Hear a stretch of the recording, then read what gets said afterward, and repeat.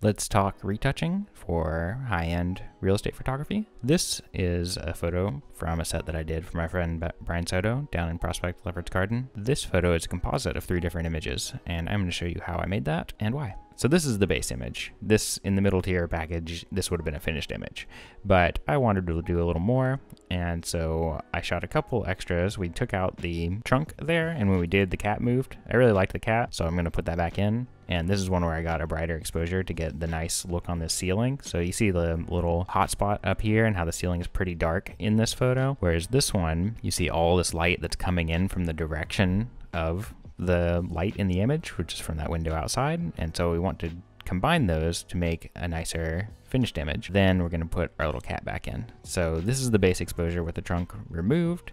And we're going to put those 3 images together. So open them in Photoshop, and they take forever to put together. This is my base image, so I move it to the bottom. This is the image I'm going to add on top of it, so I add a layer mask to it, which I'm going to do here in just a second.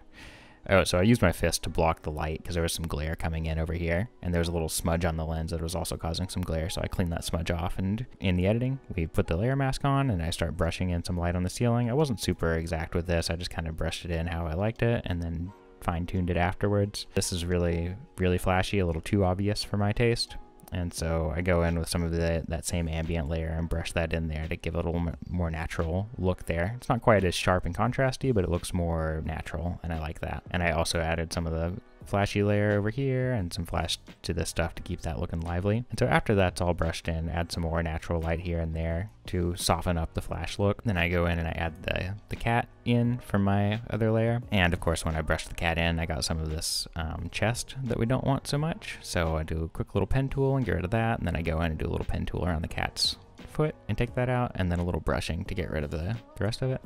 And that's how I created this image. It's pretty simple. Base layer, ambient,